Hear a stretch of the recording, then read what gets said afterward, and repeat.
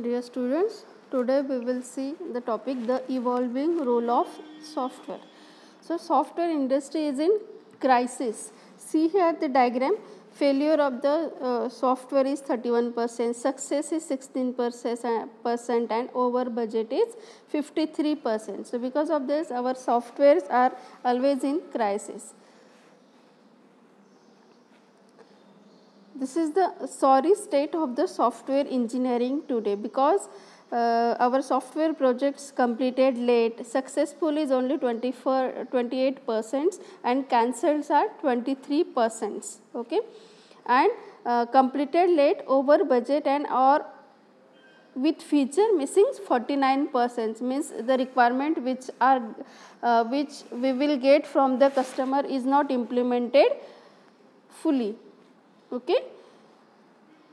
So, as per the IBM report, 31% of the project get cancelled before they are completed, 53% overrun their cost estimates by an average of 189%, and for every 100 projects there are 94 restart.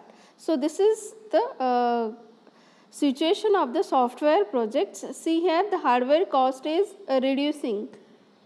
Okay. So, managers and technical persons are asked, why does it take so long to get the program finished? Why are costs so high? Why cannot we find all errors before release? Why do we have difficulty in measuring progress of software development? So, factors contributing to the software crisis is large problems, lack of adequate training in software engineering, increasing skill shortage and low productivity improvements. Okay, so these are the some software failures. First is Ariane 5. It took the European Space Agency 10 years and $7 billion to produce the Ariane 5. But this a giant rocket capable of hurling a pair of 3-ton satellites into orbit with H. The rocket was destroyed after the 39 seconds of its launch at an altitude of 2.5 miles along with its payload. Second software failure is when the guidance system's own computer tried to convert the one piece of data. The data from 64-bit is converted into 16-bit format and the number was too big and overflow error is occurred in this. Then Y2K problem, this is the most famous problem occurred in the world in 2000, because it is because of the ignorance about the adequacy or otherwise of using only the last two digits of the year, because after 1999 the year comes, that is 2000. So, 19 in most of the cases the first 19 is ignored by the by all the people, because of this Y2K problem is occurred. Okay. So, some of the financial software, many companies have experienced failures in their accounting system due to faults in the software itself. So, this failure may range from producing the wrong information or to the whole system crashing. So, no silver bullet.